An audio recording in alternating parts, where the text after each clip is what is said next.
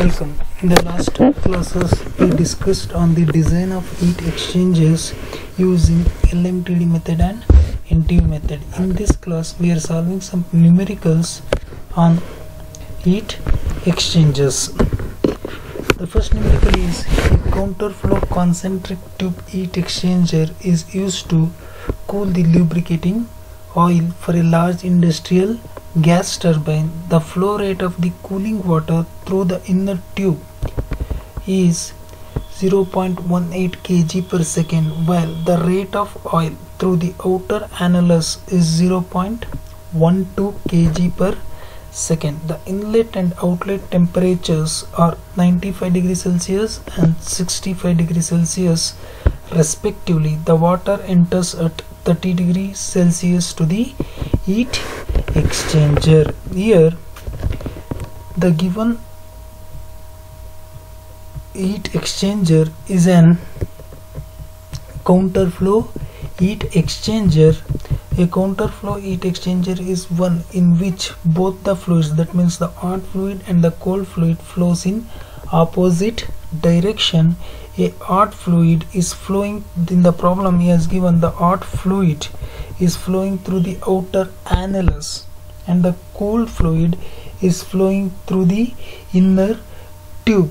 The hot fluid cools down from 95 degrees Celsius to 65 degrees Celsius. That means the oil cools from 95 degrees Celsius to 65 degrees Celsius, and the water enters, it is flowing through the inner tube and it enters the heat exchanger at 30 degrees Celsius, and he has given the mass flow rate of the hot fluid and mass flow rate of the cold fluid, that is 0.12 kg per second, and mass of the cold fluid, that is the water, is 0.18 kg per second.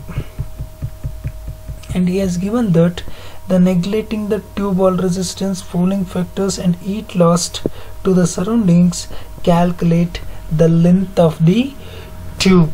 Here we need to calculate what is the length of the heat exchanger, neglecting the thermal resistance and heat loss to the surroundings. And he has given the engine oil parameters, means properties of engine oil and the water at 80 degrees Celsius and at 35 degrees Celsius. In this problem he has given the properties in the problem itself. If he has not given the problems in the, if he has not given the property values in the problem, we need to take down the values from the data and book at the average temperatures of the fluid. For example, for the engine oil, he has given the inlet temperature as 95 degrees Celsius and the outlet temperature as 65 degrees Celsius. The average of 95 plus 65 is 80 degrees Celsius. We need to take down the values of engine oil at 80 degrees Celsius, because engine oil is the hot fluid here. Here the hot fluid is the engine oil. He has given in the problem itself a counterflow concentric tube heat exchanger is used to cool the lubricating oil. That means the hot fluid is the lubricating oil which is used in a large industrial gas turbine. And we need to take down, if in the problem he has given the values, property values directly. If he has not given the property values directly, we need to take down from the data and book. In the data and book you are having the property values for metals, alloys, non-metallic solids, common materials. Similarly you are having the property values for the liquids. In the data and book that I am using, which is the 7th edition, it is given in the page number 22. The page numbers may vary depending on the edition. Here I am using 7th edition. In this data and book he has given the property values for liquids in the page number 22. Okay, for water he has given in the page number 22, and for engine oil he has given the property values in the page number 25. You can refer data and book to take down the values, but here in this problem there is no need to refer data handbook as he has given the property values directly. Now we go through the problem in detail. Here what he has given, a counter flow heat exchanger is used to cool lubricating oil which is flowing through the annulus having outer diameter 40 mm and inner diameter 20 mm, and the engine oil cools from 95 degrees Celsius to 65 degrees Celsius. The water is used to cool the engine oil which is flowing through the inner tube, and water enters the heat exchanger at 30 degrees Celsius. That means he has given the three temperatures, TH1, TH2 and TC1. He has not given the value of TC2. And he asks us to find what is the length of the heat exchangers. In heat exchanger problems, the problems can be solved by using two methods.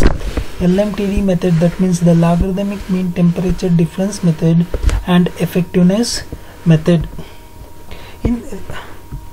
If more than two temperatures are given, then we will go for LMTD method. If the number of temperatures given are less than 2 or 2, then we will go for effectiveness method. Here in this problem, the three temperature values are given, therefore the problem can be solved using LMTD method.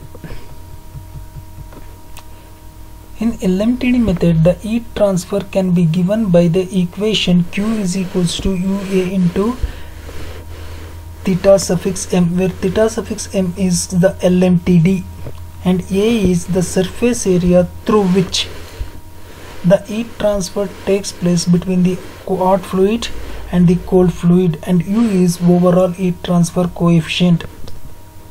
The surface area can be given by the equation pi into d into L, pi d L, and logarithmic mean temperature difference can be found by using the equation theta m equals theta 1 minus theta 2 divided by ln theta 1 by theta 2, which we already derived. Now to find LMTD we need four temperatures, TH1, TH2, TC1 and TC2, but he has not given the temperature TC2, but we are having the equation of heat transfer to find TC2. We know that the heat lost by the hot fluid is equal to the absorbed by the cold fluid. Heat lost by the hot fluid is given by mH into Cph into Th1 minus Th2, and heat absorbed by the cold fluid is given by mc into Cpc into Tc2 minus Tc1. Equating these two equations, we can find Tc2.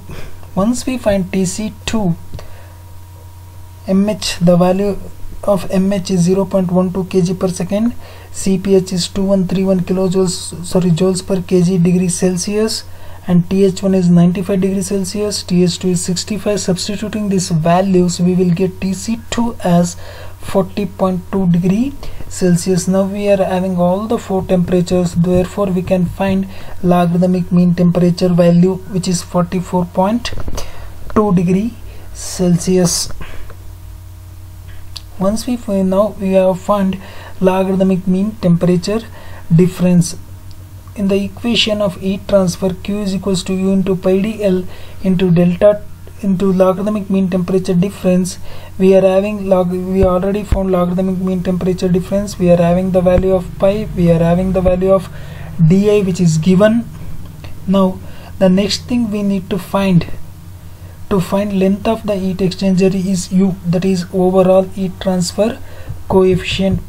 To find overall heat transfer coefficient, we need to make use of this equation 1 by U naught equals 1 by H naught into RFO plus R naught by K into ln R naught by Ri in plus R naught by Ri into RFI plus R naught by Ri into 1 by Hi. He has given this equation in the data handbook. If you go for heat exchangers,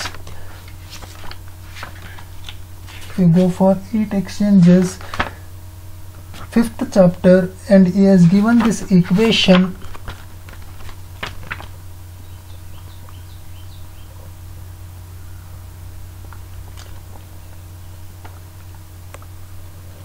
in page number. He has given this equation in the page number 157. The page number may vary. Go for heat exchangers chapter. There you will find the equation, this equation for overall heat transfer coefficient. But in the problem he has given neglect the internal thermal resistance and heat losses to the outside. Therefore, neglecting the RFO values, which is the internal thermal resistances R naught by K, he asked us to neglect the thermal resistance K and fouling factors. Therefore, the equation becomes simple and it becomes 1 by U equals 1 by H naught plus 1 by HI, where H naught is the heat transfer coefficient.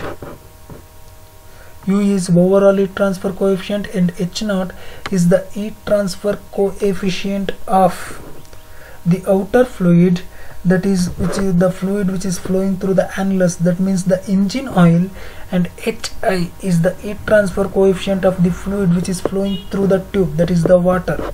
Now we need to find H naught and HI values.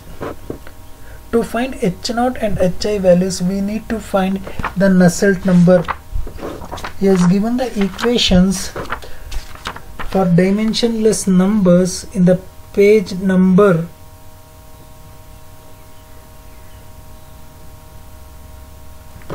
112. In the page number 112, he has given the equations for the dimensionless numbers Nusselt number, because here the transfer of heat between the two fluids takes place by combination of convection and conduction and radiation, and it depends on various parameters.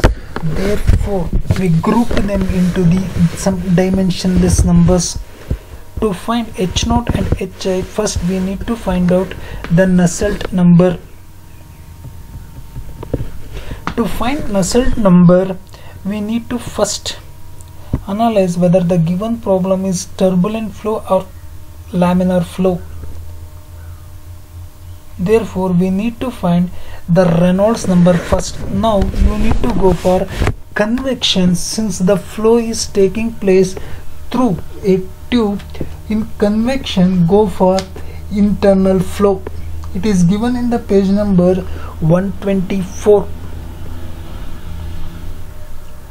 The equation for the Reynolds number is given, which is 4m by pi d into mu, where m is mass of the fluid, d is diameter, and mu is viscosity. First, we are finding the equation for internal flow. That means for the HI value, first we are finding the value of HI. Therefore, we need to consider the property values for water which is flowing through the inner tube. To find HI, we need to consider the property values of water because it is flowing through the inner tube. To find H naught, we need to consider the property values which are given for the engine oil, because the engine oil is flowing through the annulus. M is mass of the fluid, the mass of the water is 0.18 kg, D is 0.02 because it is the inner tube through which the water is flowing. The mu value is given for the water. We got one Reynolds number value as 1.58 into 10 to the power of 4. It is not having any units because it is a dimensionless numbers. If you go through the data and book for internal flow, if the Reynolds number is less than 2300, then it is laminar flow. If the Reynolds number is more than 2300, it is considered as the turbulent flow. In turbulent flow, you are having the various equations for the Nusselt number. If the Nusselt number is in between 2300 to 1.25 into 10 to the power of 6, then we need to consider it as an fully developed flow. What is fully developed flow? I will explain in the forced convection chapter. Now, equation for the Nusselt number for a fully developed flow is 0.023 into Re to the power of 0.8 Prandtl number to the power of n. The equation is given in the page number 126. Substituting the values of Reynolds number and Prandtl number for water, we will get the Nusselt number as 98.84. And substituting this value in the equation of Nusselt number, we will get the value of HI, that means internal heat transfer coefficient for water. Similarly, we need to find out H0 value. To find H0 value, again we need to find out Reynolds number for engine oil, substituting the value of engine oil. But the engine oil is flowing through the annulus, therefore instead of d, we in the place of 4m by pi d mu, we need to use the equation 4m by pi into d naught plus di into mu. Substituting the values of property values of engine oil, we get the Reynolds number as 78.35, which is less than 2300. Therefore it is a laminar flow. In laminar flow for fully developed flow, the Nusselt number value is directly given. There is no need of any equation to find Nusselt number, which is 3.65. Now substituting this value 3.65 in the Nusselt number equation, that is H0 into